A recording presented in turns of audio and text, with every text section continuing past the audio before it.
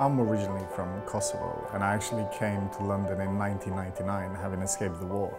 So I came here as a refugee and I was 13 years old at the time. And then I started school here, started my GCSEs, I did my A-levels, and then in 2004 joined the LSE.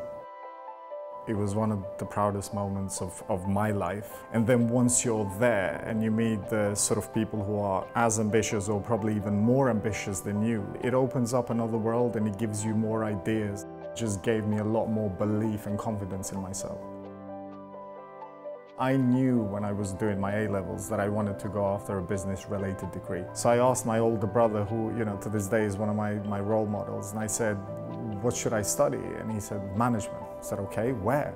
And he said, LSE. He said, that's the best university in the world. And these were literally the words before I then applied. That's how it all started. And he was right, by the way. As soon as I graduated, I started at Deloitte, and I'm currently at Morehouse. So I've done over 11 years now of doing management consulting.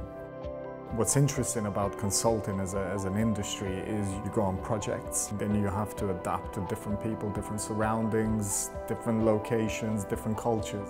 And what the Department of Management gave me, you come into a class with people from diverse backgrounds and you make friends and you kind of adapt really quickly. It was having experience that gave me then the confidence and comfort I needed to do well in my job. My perception of business and how it operates changed quite a bit after having studied at the LSE, because I learned that fundamental principle around how important people are in the journey of business, based on the right ethics, the right morality, the right grounding. So for me, that's a real driving force, and I'm currently really enjoying and getting the sort of exposure that I need in my current role at Morehouse.